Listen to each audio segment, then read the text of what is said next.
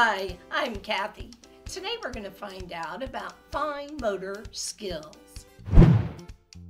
Fine motor skills refer to the development movements that we all make with our hands, whether it's with our hands, our fingers, our wrist. That's what we're going to talk about today. With a young toddler, that means they're going to be they're reaching, they're grasping, they're holding on to things and manipulating them.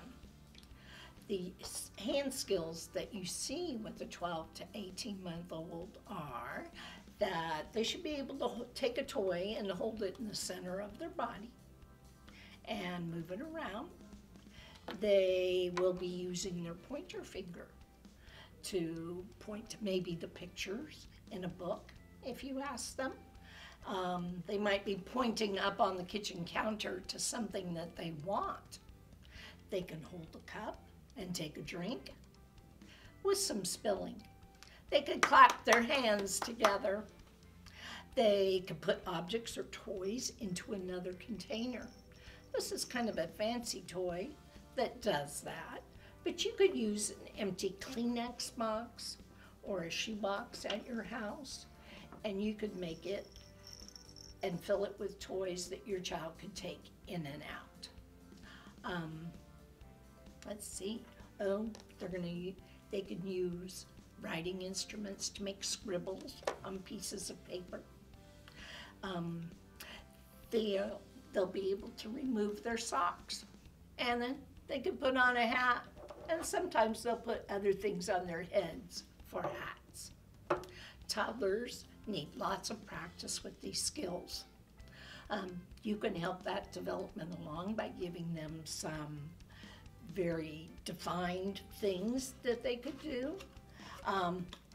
If you save a paper tube like this, you can put it on a refrigerator, a door, a wall, and you could drop items down the hole. That will make them use those fingers where they have to grasp it with just their fingers and develop that fine motor skill. They should be able to stack a block on top of another one.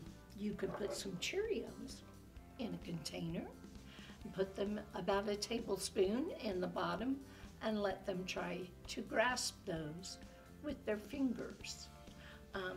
That's better than putting a whole bunch in there where they can come up with that big handful, because we want to develop those fingers.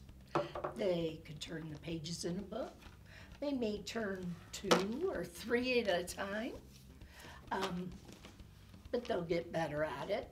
If you're reading with your child and you want to encourage that, you could kind of prep the page behind it while you're reading so that you can then ask them to turn that page. Let's see what else. Oh, when they're using writing instruments, that'll be something you'll want to do with them.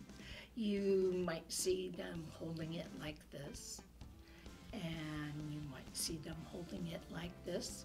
It'll be a while before they can hold that writing instrument in a way that looks like the way that we would hold it. Offer them a spoon to use at their meal time. That's very good eye-hand coordination for them. Thank you for joining me today. I hope you saw something that you can use.